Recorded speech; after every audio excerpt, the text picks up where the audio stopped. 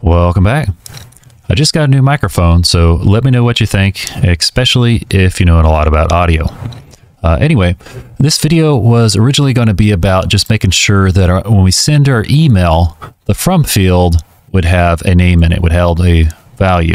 But I figured we're going to go ahead and expand on that and kind of look at the bits and pieces underneath. So that way, you know, in case you want to do more than just say, you know, the from field and this the fields that we have here.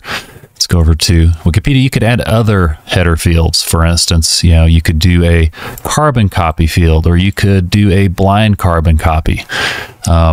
Anyway, back to the code.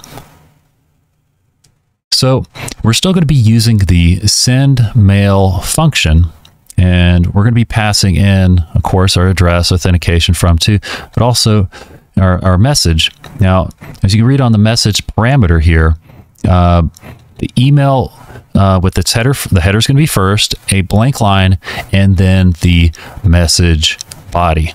So, and then it says lines of message should be CRLF, carriage return, line feed.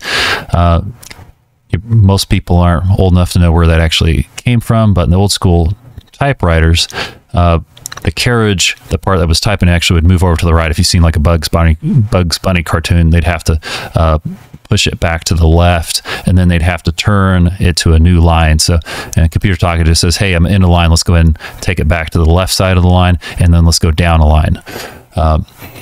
Anyway, so we're passing in this message here. We have our, you know, our header fields. We have our header values, and then very importantly, we have our return a new line right here.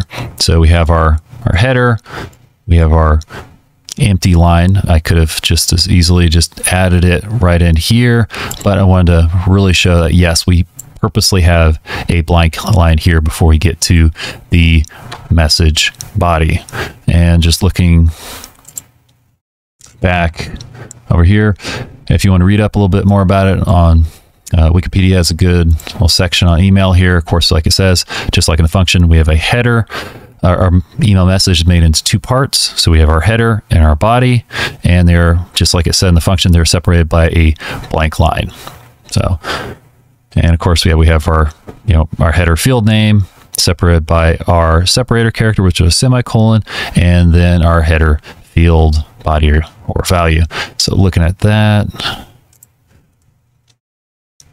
like I said, we have our, you know, our header field, semicolon is our separator, and then we have our header field, you know, value. Anyway, go ahead and play around with it, add stuff in, you know, have some fun.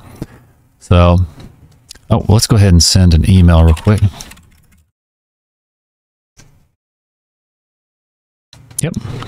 Check for sent emails. So let's go take a look. Ah, there we go.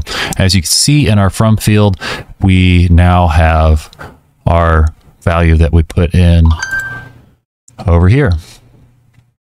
So our header field body or value is right there. So anyway, I hope this was helpful. Sorry, I should have had the from field working on from the previous example. I should have had that in there, but I hope this was helpful. Hope you enjoyed it. Please like and subscribe, and I'll see you in the next one.